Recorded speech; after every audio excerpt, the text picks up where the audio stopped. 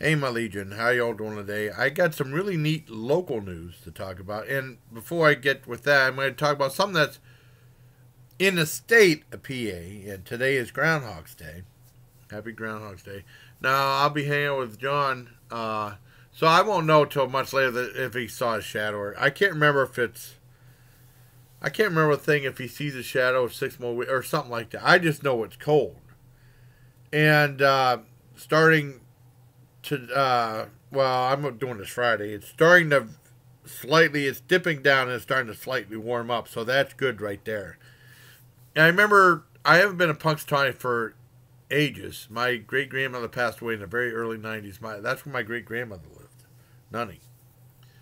And as a kid, I always wanted to see where they had the groundhog thing where, Gobbler's Knob, or what do they call it, where they say, my dad's, I don't know what that's, I don't know what that's. And we went there on Groundhog's Day, just my great grandmother said, why don't we see what the groundhog thing? I don't know what that says. It's going to be crazy.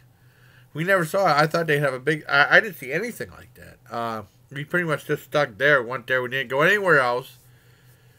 You know, my relatives on my mom's side, like, yeah, don't go anywhere. You're not allowed to do anything. Just stay here and be quiet.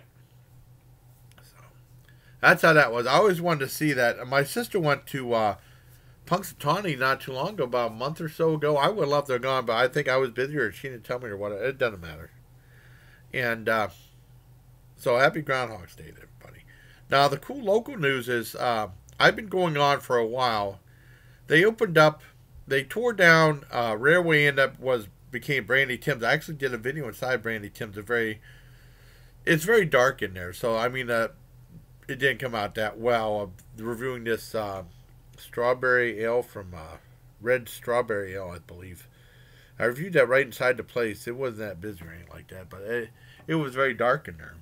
I needed a really good light with that camera, one camera I had, and it didn't provide it. But it was cool. I actually shot in there. And towards the end of, right around spring, they started tearing stuff down. And they had this big construction thing, and it became a Family Dollar in Albion. And the Family Dollar is a lot nicer, very nice parking lot. However, not too many people ever went there.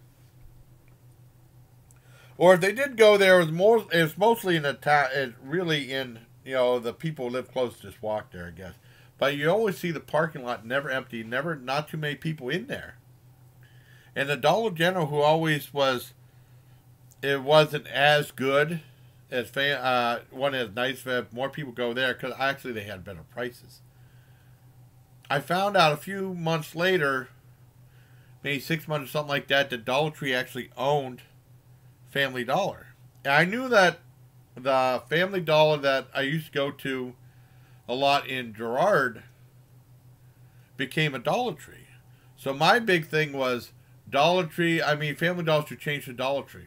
Well, anyways, my friend Gloria, I'm putting this Saturday. I was going to do it Friday, but I took a nap, so it screwed up my video schedule. So I put up some other stuff that I thought was kind of going to save this for today, Saturday. My friend Gloria went to Family Dollar and they said needed new renovators or something like that. And he said like half the inventory was gone.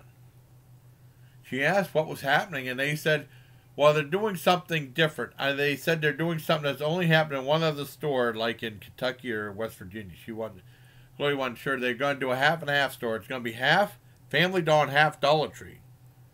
And they're going to get more coolers to have more food for Dollar Tree. That's going to be fantastic.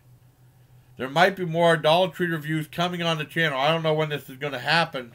Probably when it warms up. Maybe in a few months or so, but definitely want to go there. I'll do a video about it and everything. So, I mean, she says the only one other is like that. That's why I was told. That's what the lady told Gloria. And that's what Gloria told me. So this was really neat news. Hopefully I'll be able to do a lot more reviews of Dollar Tree items. I still got some Dollar Tree items I haven't reviewed yet. Well, hopefully. I mean, it all depends on what they have. They have like the same stuff that the other ones have. But this is really a neat idea, so I might be doing more shopping there. I do go to Family Dollar. I know when my sister's in town, she likes going to that Family Dollar a lot. And I go there sometimes. I haven't been there in about a month or so. just because some of the prices are outrageous. Because I've never had paid they like $4.50, almost $5 for like those banquets bake bake item thing. You know, it had like a can and another can with a, I can't remember and they're usually like 350, 325, or $3. They're not no 450. That's outrageous. Some of the prices at Family Dollar are a lot more expensive than Dollar General. That's why more people go. But when that converts to a Dollar Tree, they're going to be jam packed. I guarantee. So I hope you like this thing of some really cool local news. And as always, everybody, please take care of my Legion.